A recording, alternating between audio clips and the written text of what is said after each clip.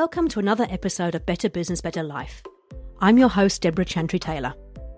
I'm passionate about helping entrepreneurs and their leadership teams get what they want out of business and life. On the show, I invite successful business owners and expert speakers to share their successes. They are open and honest about the highs and lows of business and also life as a business owner. We want to share those learnings with you to inspire you, but also to help you avoid some of the common mistakes. My hope is that you take something from each of these short episodes that you can put into action to help you get what you want, not only out of your business, but also your life.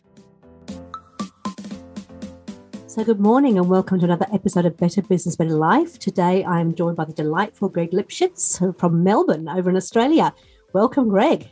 Hi, Deborah. Thanks for having me. No, pleasure, absolute pleasure. I'm looking forward to hearing what we have to say. I actually met Greg when we were at a Business Blueprint conference, and his talk that he did completely blew me away. And I said, you've got to come and do this on my podcast. I think listeners will get a great deal of benefit from it. So obviously, Greg is he's a founder and CEO of Summit Internet, which is a telecommunications company based in Melbourne. He has been a business owner for over 22 years. So 16 years old, left school, went straight into owning businesses and has been running businesses ever since and still going, which is always a good sign. So Greg, tell us a little bit about your story. Tell us how you got to where you are today. Yeah, well, I started off, Deborah, I guess, as a bit of a working out of my parents' bedroom. You know, that was kind of the thing. I was a bit of a rebel in my early days, and school didn't really fit me as that original mold. So I found business as my calling. And started by fixing computers, and then went from fixing computers, actually was working in radio. And my career path was actually originally in radio, but I found IT, and that kind of dragged me into a different direction altogether. And technology was really coming through. This was still the days of dial-up internet, mind you, and bulletin boards and things like that. So it was very early internet days. And the internet, as we know it today, didn't even exist back then. It was very, very early. And through technology, I ran a IT business for a number of years and managed to exit that. I had a creative design business. We were very early on in website design and dynamic websites and databases and things like that, and managed to exit that business. And since then, we've been running a telecommunications business where we've actually built a competitor and challenger brand to what we know here as the NBN in Australia, or UFB network for those of you New Zealand listeners.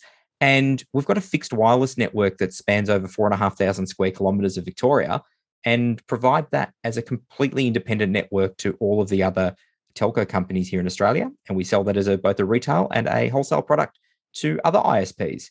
Wow. Okay. That's certainly a brave move, I would have thought, to challenge a brand for such a large... Yeah, it's a huge, huge space, the telecommunication space. Like, we all rely on it these days, especially the last 2 years. Everyone's utilisation of internet has shown just how important it really is to have fast internet, reliable internet. And that's really what we focus on, is an internet product that doesn't rely on the cables in the ground. We shoot the signal through the air and provide high-speed internet to businesses. That really is a completely different experience to what they're used to by having the fibre delivered through the ground. Wow. Okay, cool.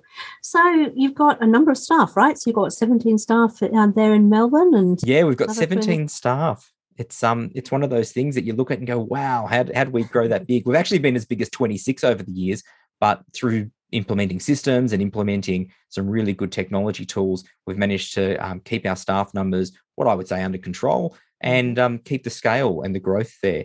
And we've got 3 staff for our back of house team in the Philippines, and they work as our sales administration team. Okay, fantastic. So I always like to ask my guests to give me a little bit of a professional and personal best. Now, you've obviously done quite a lot in your sort of 22 years in business, but tell me a little bit about what you are most proud of in business. Oh, look, I think in business, growing and maintaining a high-performing team is probably the most proud thing. Being able to see that I can step out of the business and the team continues to strive and achieve amazing things even without me. That's certainly one of those things that, you know, you look at it like your kids. You want to see them grow and succeed, and that really is the same sort of thing with your team. So building a high-performing team is certainly something that I'm probably most proud of in the business sense.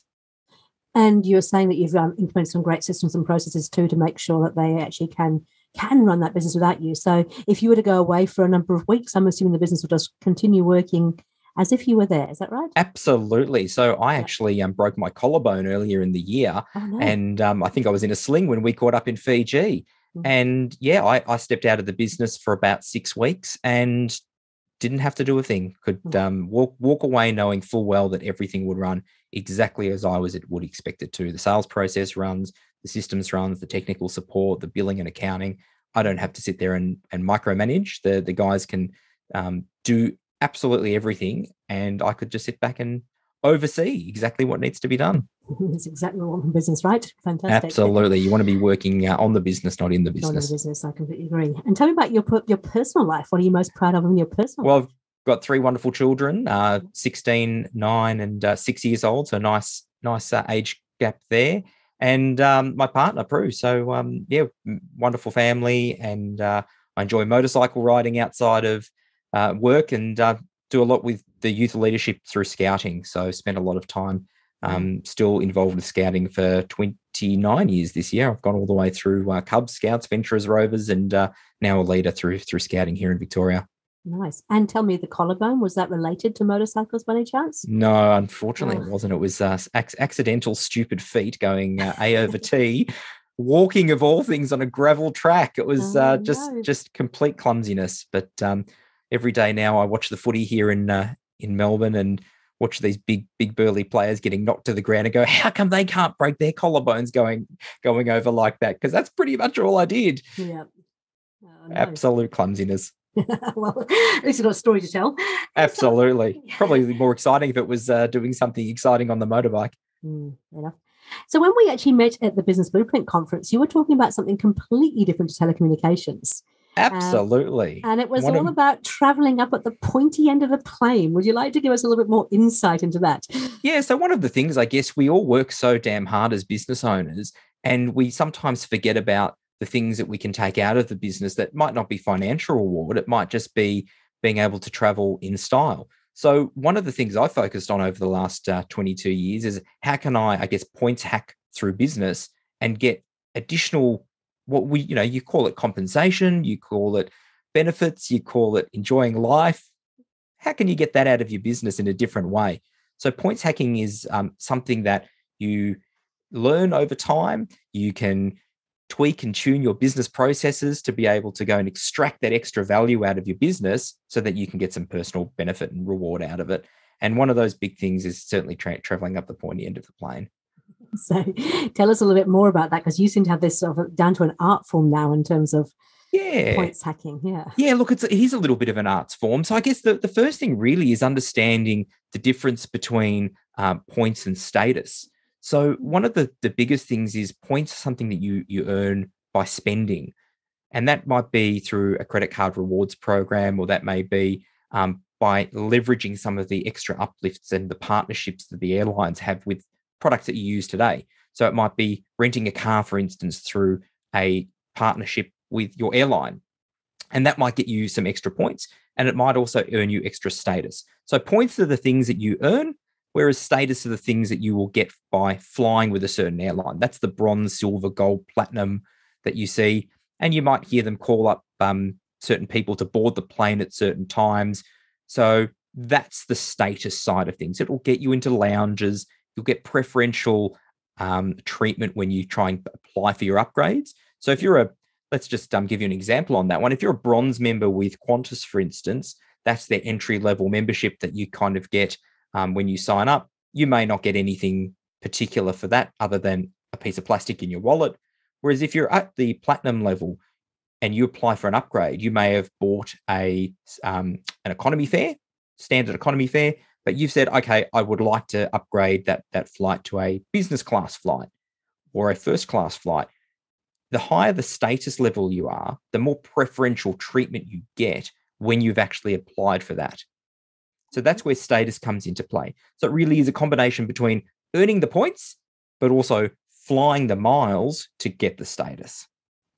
Right. And I know that when you first opened up your talk in Fiji, you mentioned the fact that, a lot of us have got credit cards and things that are linked to things like flybys or those sort of things. And I always thought that was a really great idea because you could get these, wonderful things from your flyby store for doing nothing. But it's not always the best idea, right?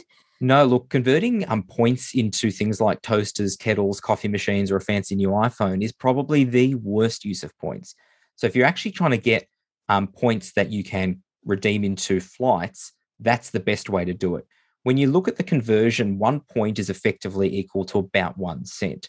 So if you've gone and earned yourself 300,000 points, you're only getting about $3,000 worth of value. And you see people like ANZ Bank this week has just announced when you sign up for a home loan with them, you get 300,000 points. Now, it sounds like a really big number, right? Yeah. But when you look at that on your home loan, you go, oh, that's only $3,000 to change your home loan. Is that really good value? Well, that's the same thing with your points. You've got to look at it and go, do these points actually convert to a tangible object in a really good way? If I've spent $300,000, but I'm only getting $3,000 of value, is that good value? Whereas if I've spent $300,000, but I'm getting a $12,000 one-way first-class ticket, well, that might be better value. So you can see that the uplift by using the points with the airlines is certainly better. Yeah. So what do you recommend? So in terms of points, look, my preference on points is always having an American Express card. The American Express business cards certainly provide for excellent points yield. That's the number of dollars you spend converted into points. So on a business card, for instance, you typically get 2 points for every dollar. Some of them are 2.5 points. Just really depends on what you're spending and where you're spending. Things like the Australian Tax Office, for instance, if you pay your ATO bill on your American Express, you get about 0.5 point. So you've just got to look at where your points yield is going to come from and where that value is going to come from. The other thing to have is, of course, if people don't accept American Express, which I'd implore businesses to, of course, take it if they don't already and speak to American Express about reducing the merchant service fee. But something like a Visa card or a MasterCard issued via an airline is usually what's going to give you the best points yield because they are going to give you those uplifts and those kickers for signing up with them. Okay. So would you actually recommend them having both an Amex card and a Visa or MasterCard linked to an airline program? Yeah. So you're covered in all So the American Express card, I would recommend getting an American Express issued card. So that's not something like a Qantas card. That would be something that you would directly apply for with American Express.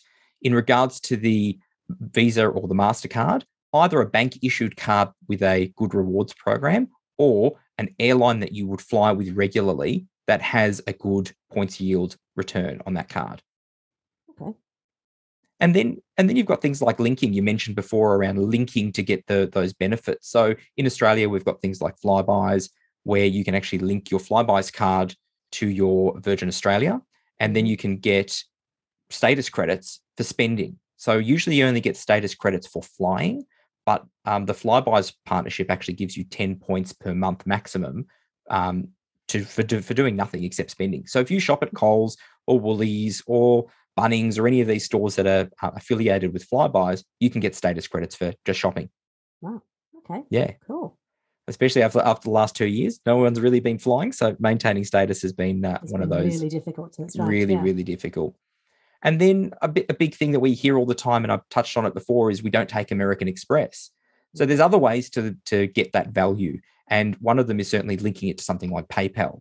So you can say to a lot of businesses, hey, do you accept PayPal? And they go, yeah, we accept PayPal. It's like, great. So linking your American Express card to your PayPal account and then paying them on your Amex via PayPal is what can actually yield you a lot of points as well. So it's getting a little bit creative about where you use it and where you link it to get that most value. Perfect. Love it. Any other good tips? Yeah, look, if you've got people who say, we don't want to take American Express, but we'll give you 30-day credit terms or 60-day credit terms, ask them what the cost of money is. Because in business, we all know cash flow is king and cash is queen, right? But a lot of businesses go, yeah, we'll give you 60-day credit terms unsecured, and you might pay them in 61, 62, 90, 120 days. But what's the cost in their business of actually providing you that cash credit term? So 17% is about the average going rate these days of an overdraft and then managing that and then the collections process and all of that. Whereas they could go to American Express, take merchant fees, pay about 1.5 to 1.8% and get next day business settlement. Fantastic. Now, and you were saying before they actually are open to negotiating those fees too, aren't they? Because we assume absolutely. that they're set in stone. Yeah, so years ago they were sort of around that 3.5%, and even these days you've effectively got two rates. You've got the interchange rate, which is what the banks effectively pay to have the transactions going through, Yeah. and then you've got the fees that the banks put on top of it to account for these rewards programs. So Visa and MasterCard, the interchange rate's about 0.3%, and then the banks go and put sort of 0.5% on that to make their money. And then the base rate's about that 0.7 to 0.9. Then you've got on top of that things like if you've got a gold card, if you've got a platinum card, or if you've got a super duper platinum card, what you don't see when you swipe the card is what the merchant actually pays. So your debit cards are going to be around that 0.7% because there's nothing really attached to it. Whereas your super duper gold platinum rewards card, the merchant often will pay anywhere between 1.8% and 2.9% just for you having that card, because someone along the line has to pay for those rewards fees. Sure. American Express, they charge anywhere between about 1.3% and 2.5% to you as the merchant. But again, comes back to, are you going to pass that on? And how much volume are you doing? So if you're a small business who does, say, $10,000 a month on your merchant services, you might be paying 1.8%. If you're a business that's doing a lot of transactional volume, so we do about $200,000 on our merchant services every month, ours is down to about 1.5%. Now, American Express, of course, are trying to encourage people to use their cards because it's good for them and it's good for the merchants. So they've actually increased the number of merchants in Australia by about 75,000 in the last 12 months.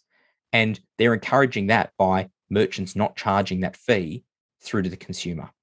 Yeah. So if you actually agree not to charge that through to the consumer, American Express will all of a sudden say, oh, well, we'll give you a kicker rate. We'll give you that little bit extra off because you're not going to pass that through.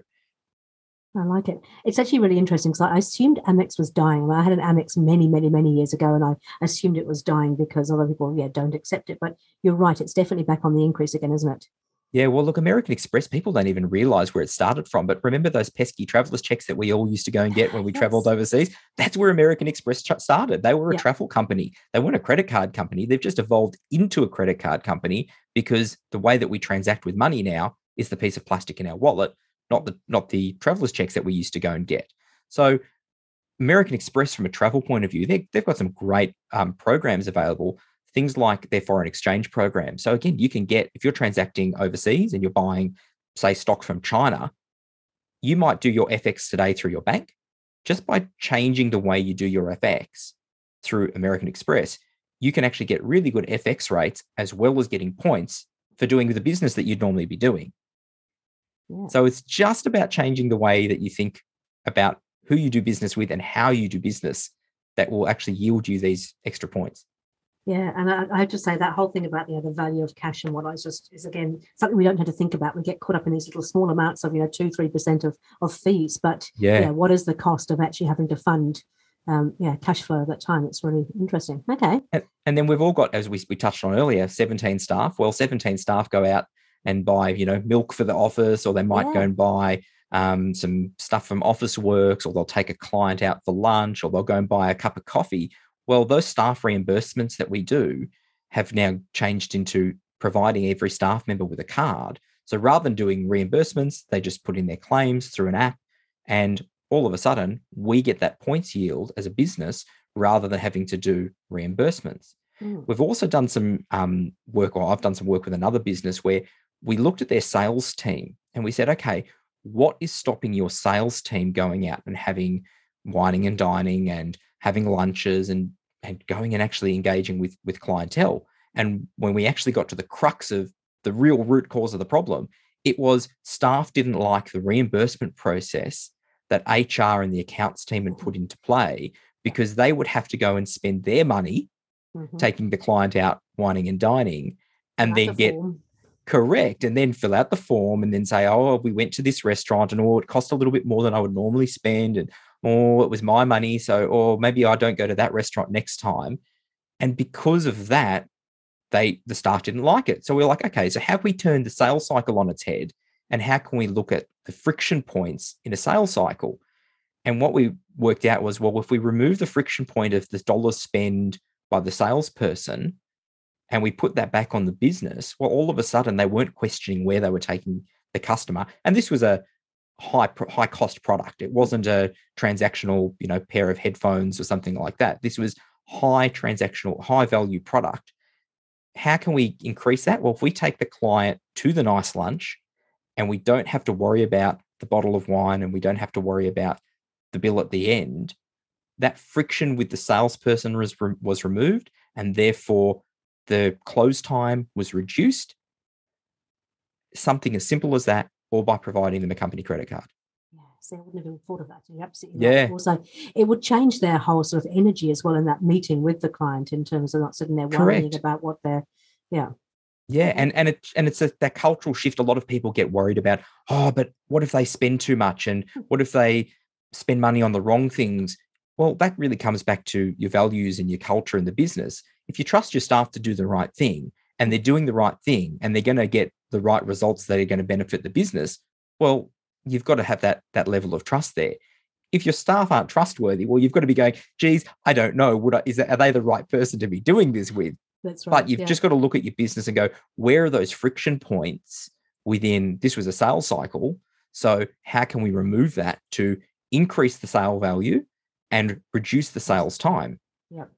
Perfect. And of course, with all the reporting and things that comes with these credit cards, it also gives you some fantastic tools to monitor what's going on and see what people are doing. Yeah, itemized billing is now standard across most of these sorts of platforms. But then you've got all of the apps now for doing expenses and justification around expenses as well. And that holds people accountable. And really it comes back to, if people do the wrong thing, you've got to do those, have those hard conversations. And if they do it once, you go, look, don't do it again. And if they do it a second time, well, then they're probably going to get a smack on the wrist. Yes, and the third time, well, who knows? Yeah, absolutely. They might not be the right person to be in your business. The other thing that we really love with having the points is being able to reward based on giving people holidays. And we look at that as a business and you go, we give everyone 4 weeks of annual leave a year in Australia. What could we do to increase the value of the relationship, not only with the employee, but with their family? And if you say to an employee, hey, I know you're looking at taking some time off and going to Queensland. How about we pick up the tab for the airfares as the business? You just let me know when you want to travel and the flights you want to go on, and we'll pick up the tab for those flights. Now, to the employee, they sit there going, oh my God, you're amazing. That's just saved me, $2,000 to $3,000 off my holiday bill. To you as the business, what's it really cost you? Well, it hasn't cost you anything. It's bought you some loyalty, absolutely. But in terms of the spend, you've already spent the money, you've already got the points. All you now are doing is banking those points and getting a hell of a lot of that loyalty back from your staff. And that makes a huge difference. Fantastic. I didn't know that either. That's great. Cool. Any other last little tips that you can do in terms of? Well, one of my favorites is of course access to the lounges. So you can get, some of the best lounges in the world just by having the right cards. Yeah. I do harp on about Amex. I'm not paid by American Express in any way, shape, or form. I should just remind everyone that you've got to go and do your own financial investigation on all these sorts of things. This isn't financial advice, but yeah, you do get some amazing lounges as part of some of these programs. One of my favorites is certainly the Amex lounge in Hong Kong. Yep. Beautiful, fully stocked bar there. Great facilities, and that's really what it comes down to. A lot of these long flights we go on, all we want to do is have a clean toilet and a shower and somewhere to sit down and have a cup of coffee. And that's really what some of these beautiful lounges provide. You're not sitting out in the lounge, in the waiting hall, waiting for your next flight and paying exorbitant amounts for food and drink. So you do get some really great benefits there. So if somebody is considering kind of changing things around, switching things up a little bit to see what better benefits they can actually get, where would you suggest that they start? Yeah, look, what I would suggest is go and have a look at the rewards programs that are out there in your country. Every country has different programs that they have available. So American Express don't run the same rewards programs across all of their countries. They are very similar, but they don't actually run the same programs across all of their countries. If you're in Australia, you can certainly use my referral, which is bit.ly/get Amex points. And I'll give you that link to pop in the show notes as well. At the moment, you get a bonus 300,000 points just by signing up, which is a really great way to get started. But there's certainly some amazing programs that are in all of the countries with American Express on their business programs, and they'll offer you upfront rewards to get started. And especially if I know that they were offering a linking of your merchant services as well. So if you picked up as a merchant, they were giving some additional points there as well, which is really useful to get started. But start looking at different websites around points hacking. If you just Google points hacking, there's some great resources in all the different countries and all the different regions around the different airlines. Of course, every airline is going to have their different alliances with different things like car rental companies, hotels, accommodation. But look at where you spend your money today and look at how you may change your spending habits to get you the biggest rewards. That may be something as simple as changing where you put petrol in your car. So it doesn't stop you putting petrol in your car. It just means rather than going to Shell, you might go to BP. Rather than going to BP, you might go to 7-Eleven. And it's just looking at which one's going to yield you the best points return, which means you get to fly up the pointy end more. Excellent. That's really good. Hey, look, I always ask my guests to kind of finish off with a few top tips for them. And I guess there's a couple of elements for you. First of all, this whole points hacking thing is fascinating, but also as a businessman, you've been through a lot yourself. What would you say are the 3 top things you could share with our listeners who are business owners themselves? In business, I would say systems is definitely the biggest thing that will change your life. Yeah. Let go and trust your staff and enjoy business. Have fun.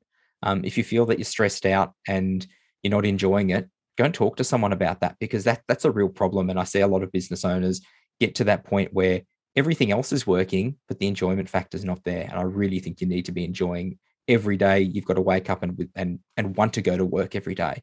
Yeah. The day that you stop wanting to go to work, have a chat to someone, because it shouldn't be that way. Yeah. And you do a lot of work with actually helping people to get the exit strategy together and get out of their business if that's what they want to do, don't you? Yeah, absolutely. So my advisory firm, 6+9 Advisory, we help those businesses go through those different stages, so the build and the scale and the exit.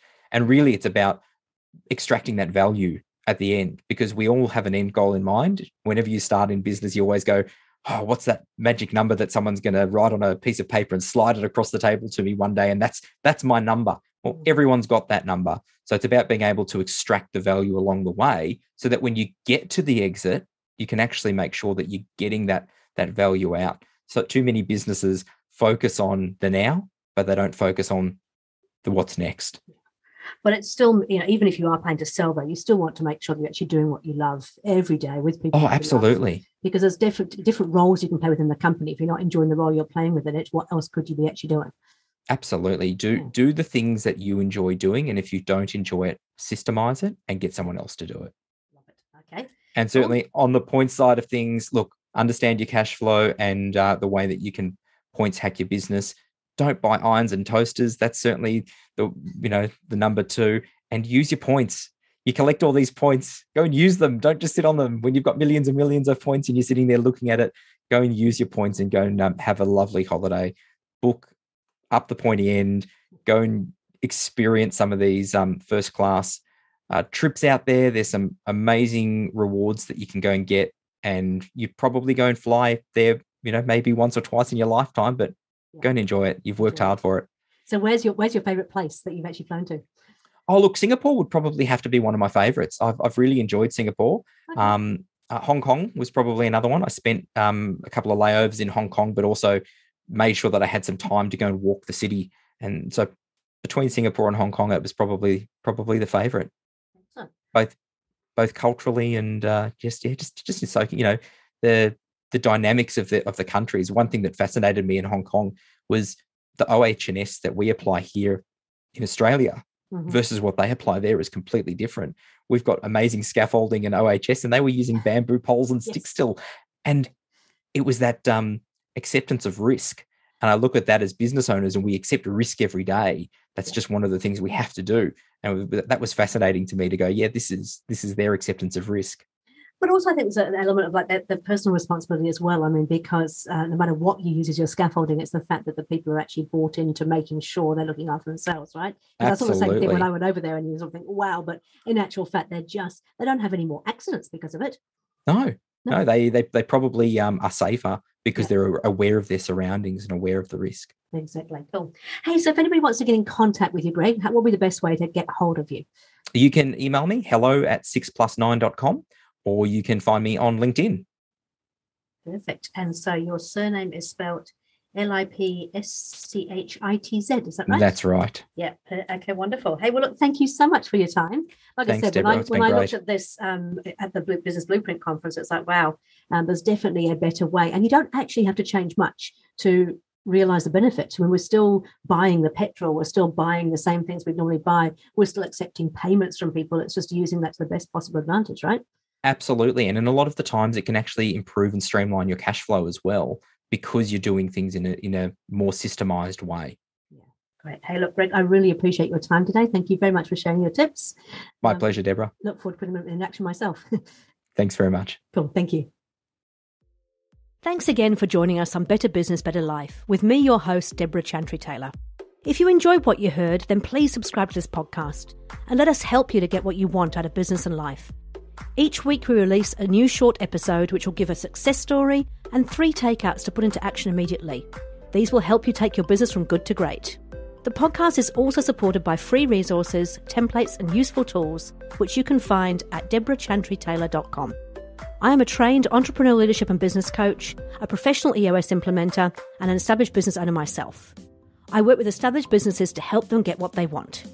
Feel free to contact me if you'd like to have a chat about how I might be able to help you, or if you'd like to join me as a guest on this podcast. Thanks again to NZ Audio Editors for producing this podcast. See you on the next episode.